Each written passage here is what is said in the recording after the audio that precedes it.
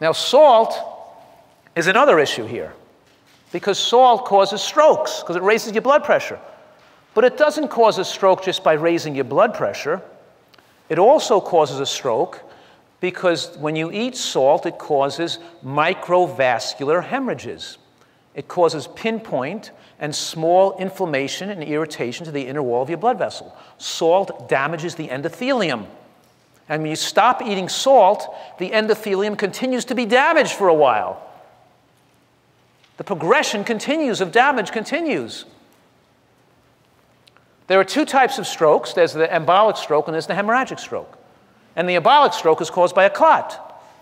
And the clot occurs because of usually the plaque breaks and some of the cholesterol gets exposed into the blood, inside the blood vessel, and a clot forms.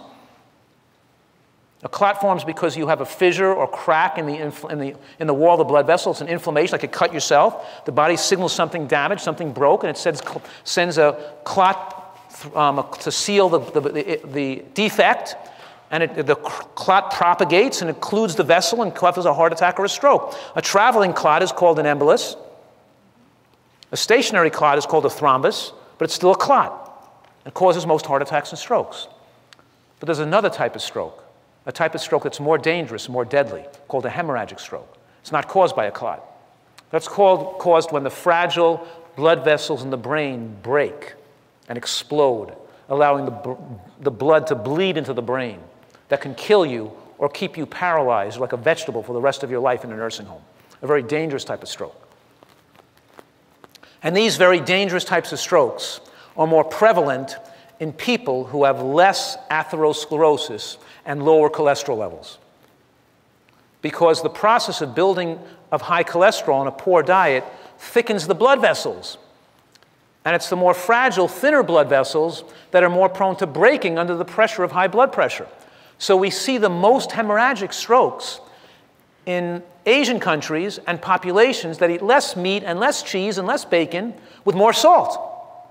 We see in those countries more stomach cancer from the salt and more hemorrhagic strokes from the salt. What I'm saying to you now is that as you eat a diet style that's more protected against heart disease, if you still consume lots of salt, you're not going to be protected against hemorrhagic stroke. Because protecting yourself against heart disease and protecting yourself against clots doesn't protect yourself against having a hemorrhage.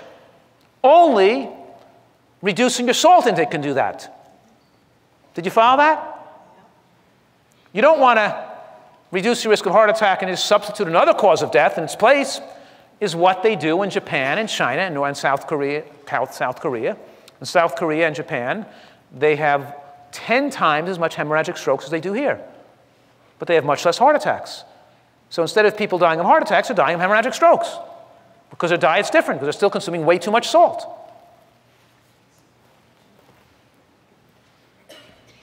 Now, the Accord study was a study on diabetics.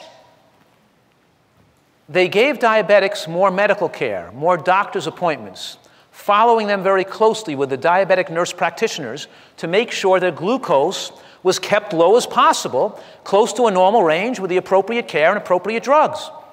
And the government had to go in and stop the study because more people were dying the more they had better and more medical care. More medical care, more death. Why is that? Why did more medical care cause more death? Why does better glucose control cause more death? Because the drugs. Right. Because you have failing beta cells in the pancreas that are overworked because you're overweight. So they give you a drug to make the pancreas work harder to produce more insulin to lower the glucose down. They're already dying, the cells are dying, being worked so hard, you make them work harder. And the drugs that make you produce more insulin make you gain weight more. You accelerate the rate of this person's demise. As the government had to reach in and stop the Accord study because the results showed that the more they had more medical care, more death. Less medical care, less death. Does that mean it's better not to let your glucose run high? Doctors are interpreting this as they should give people drugs but not get their glucose so well controlled. That's not the answer. A higher glucose is not more favorable. A lower glucose is more favorable.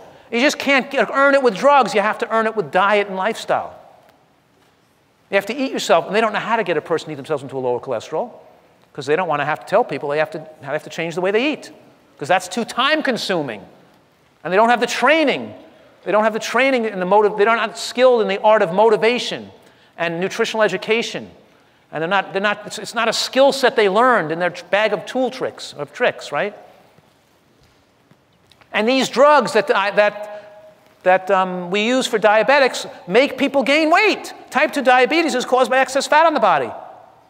These drugs accelerate your death. And I feel very strongly that these sulfonylureas, like diabetes and glucotrol and diabeta and some of these drugs should be off the market. Doctors should not be allowed to prescribe them.